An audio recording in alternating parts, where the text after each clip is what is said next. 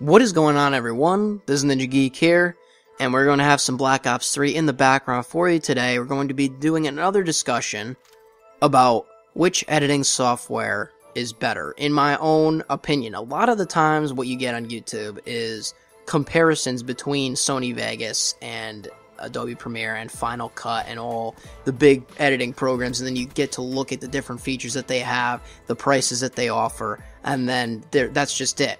That's the comparison, and they don't leave you with their opinion about which one is better. They don't have an opinion. They just compare it, and then that's it.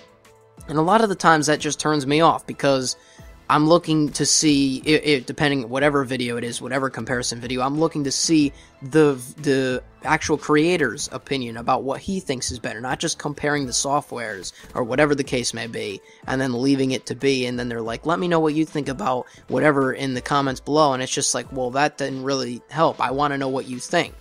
So I'm going to not basically be talking about every single feature in this video. I want to be discussing which one's better and my past with the different video editing software. So first of all, of course, we're going to be getting into Windows Movie Maker and iMovie when we start comparing the other ones towards the end. But I would also like to mention I have used Final Cut Pro for the 30-day free trial, and it's basically like an iMovie on steroids. It's probably obviously by far the cheapest of all of them, all the major ones.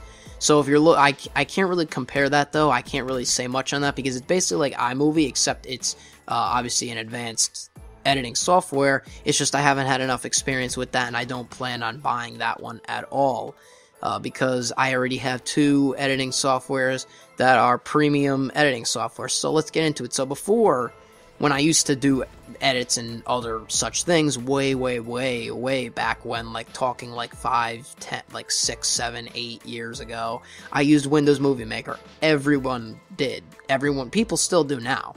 And I don't think Microsoft is ever planning to upgrade that or whatever, because usually people don't use that nowadays. I think the last time they touched that was like Windows 7 or something, and then they were just like, yeah, people don't really use this. I don't really see, because I don't even think it comes included on Windows 8 or 10, so I think you got to actually go and download it from Microsoft's site, I believe. Don't take my word on it, but I started there like everyone did, and it's your basic, video editing software. It's nothing special. You put the clips in, you put music in, you can put titles here and there, you cut clips, split them, do whatever you want, transitions, simple stuff. Moving on to iMovie, basically the same thing except only for Mac. So obviously Windows Movie Maker for Windows, iMovie for Mac. Basically the same type of thing. I do have to say, though, iMovie is a little bit better because you can do a little bit more advanced stuff that Movie Maker can't do. Like, I think you could do some things with green screen maybe in iMovie. You can do different things. I played around with it a little bit, but overall, but they're generally speaking, they're not the worst things in the world, and you can use them. It's just I wanted to talk about more, or I wanted to get into more premium editing. So then what I did was I didn't want to spend the money to go to a high one like Vegas or Premiere. So what I did was I ended up buying this one called Cyberlink Power Director. I think that's what it was, and I had the Power Director Pro 12, I think. And I came out, I think they have 13 now or 14, one of those, but I paid $60 for the program. And if you're looking for a medium editing software, I would highly recommend that series, the Cyberlink Power Director one. That's what I used to use back when I started, when I was uploading Call of Duty Ghosts. That's what I used. It's a $60 program. It's not that expensive at all. It's great. It does your basic features plus even more. I think it has green screens in it. You could do titles. I could even, load it up now if I or put it on my computer if I wanted to, but I obviously don't because I have Vegas now. And then from there, after Cyberlink Power Director 12, I think the problem with it was that it was either my computer or whatever the case may be. I wanted to get more into it. I didn't want just this, and I saw people. I wanted to take a step forward and get the actual premium thing, the actual one, the editing software that was the editing software, the one that could do everything that you wanted it to do. And so then I made the steps to looking towards, should I buy Premiere or should I buy Vegas? Because I'm a person that if I like something, I'll buy it. I'm not going to sit there and try and figure out how to download torrents and install Vegas and install Premiere. I could do that, but I'm not going to, because I'm not going to waste my time and try and get these keys and then put hacks and shit, all crap on my computer. I don't want that. So whatever one I was going to choose, I was going to buy. And I'll say I use Premiere for school purposes when I do different projects for that. So that's where I'm coming at from that experience. And also, another side note, by the way, if you want to check out some of those, I have that on my second channel. I'll leave a link, actually a card right now. It'll be a ClickUp card right there on the top. You can click over to my second channel, see what I have over there. Some of my recent edits are obviously using Adobe Premiere CS5, I want to say. That's the one that I have. But that is Adobe Premiere. And Vegas, I have Vegas Pro 13, so the newest one on obviously my PC here, and I have Premiere on my Mac, a laptop.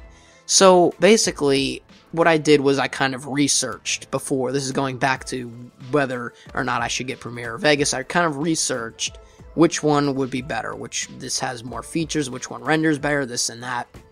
And I came to the conclusion, obviously you could try the 30-day trial of both of them to see which one's better. Or, well, I mean, in your own opinion, obviously, to see which one, and you could use it for 30 days. I don't think, there wasn't a watermark when I used it, so I said, okay, I'm going to download Vegas and use it. And at this point, I think what I did was I downloaded both at the same time, but I got Premiere on my Mac, and I got Vegas here on my computer. It was one of those, I got them around maybe the same time, either that or I got Premiere before, something like that. But I got them generally almost around the same time, and I was messing around with both of them, and I found out from experience and usage that I clicked with Vegas literally within 2 days or 3 days. Vegas was loving me. It was like we were paired together like husband and wife. We were there for each other every day, and Vegas is still here for me every day, that I use, obviously, to edit all my videos. I also hear that Premiere renders better than Vegas. I can't really tell the difference. They pretty much do the same thing. Unless you have, like, this sharpest, keenest eye and you can tell the difference, they're pretty much the same, so don't worry about render quality. It's more on the render time, because I hear Premiere renders out faster than Vegas does, so if you have a crappier PC, maybe Premiere is going to be better for you. But overall, in general, I'm talking about the easeability. The user interface of Vegas is so much better, cleaner. It's got you may open it up at first when you get the trial, because I'd highly suggest getting the trials of these. They still run them. You could just get them for 30 days, no watermarks. It's pretty nice. When you first open Vegas, it's going to be a gray, and you're going to see all gray, and it's like, and that's what I first thought. I was like, oh, well, this doesn't look that professional. Just don't let that turn you off, because it is a great software. And actually, one of the nice things that I actually like about, what's the word that I want? Prefer Vegas over Premiere is the fact that it's got a classic gray style, which means that it's easier to look at. At first, it seemed kind of dull, but then you get used to it, and it actually makes it more simpler to do the things that you want, instead of having Premiere's way to do it, where it's all like everything, it's got like its own tab, and it's got like a nice dark color scheme. I prefer Vegas, and in that aspect where the UI is, the user interface, I prefer Vegas's classic gray, where I could see everything, it's not too bright, I could look at everything fine, versus Premiere. But that is just my own opinion on the user interface.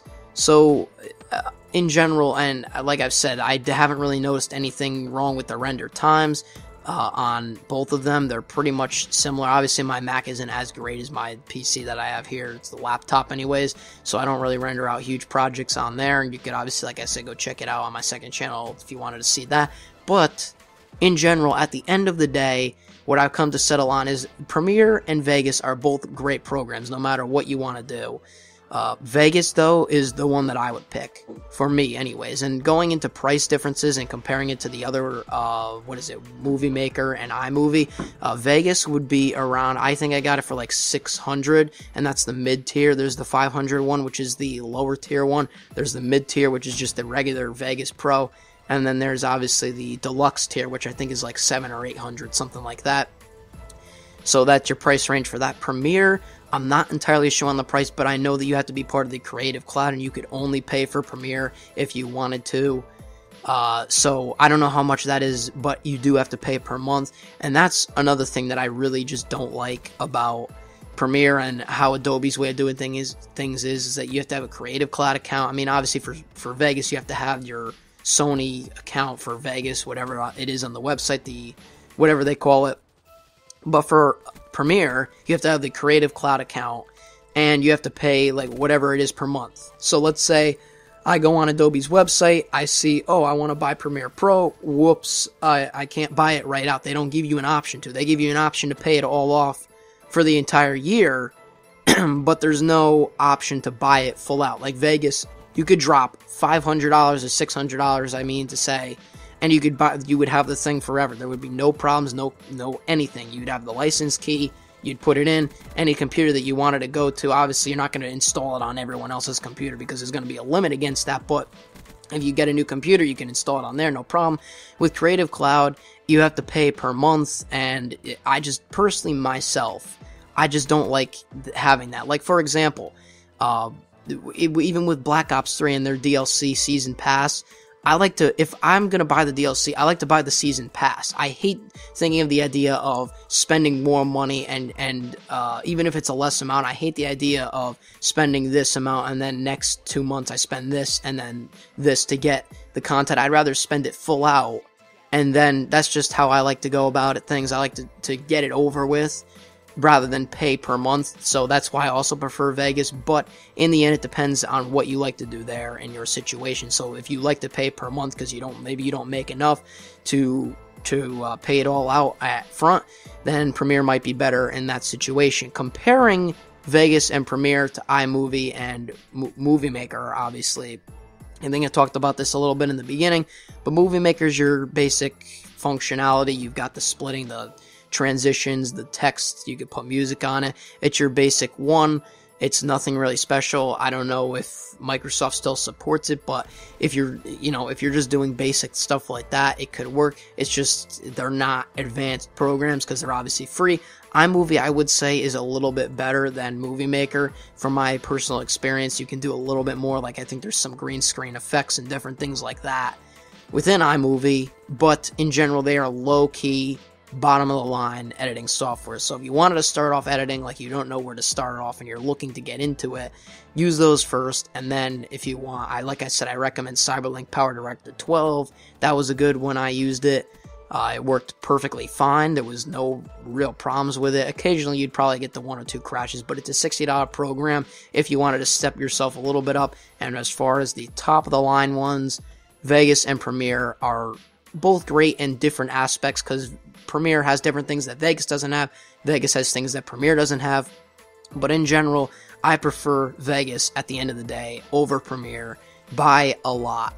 Okay? Because it's just getting past the price range. I just like the user interface of Vegas and the simplicity of fading and cutting between clips versus in Premiere, you can't really do that as easily. And that's really what it comes down to, is just the simplicity of Vegas. And once you get Vegas, if you even try the free trial of it, you'll see the simplicity and how easy it is. But, like I said, I recommend getting both trials, trying them out for yourself, even getting both trials at the same time. Don't get one and then the next month get Premiere, because then you're going to be probably sided towards Premiere or whichever one you get first. Get them both at the same time and play with them. Use Premiere one day, use Vegas the next day, then keep switching back and forth. That's the true way to get to see which one's better. So, and also obviously you have to have a good computer to run these programs. You're not going to have some crappy i3 processor computer running Vegas. It's just not going to work. Okay? Obviously, that's a given. So don't expect it. Don't come back and say, oh, well, it's not going to work because it's not working. My computer can't handle it. A lot of people's can't. You have to have some sort of i7 processor, probably some good graphics card to edit. You could probably put it in the low quality to preview it. So that the editing obviously goes better, but in general, you want to have a great computer to run that. So don't buy anything. By all means, just test it out on your device, see how it works. And that's basically the end of my discussion.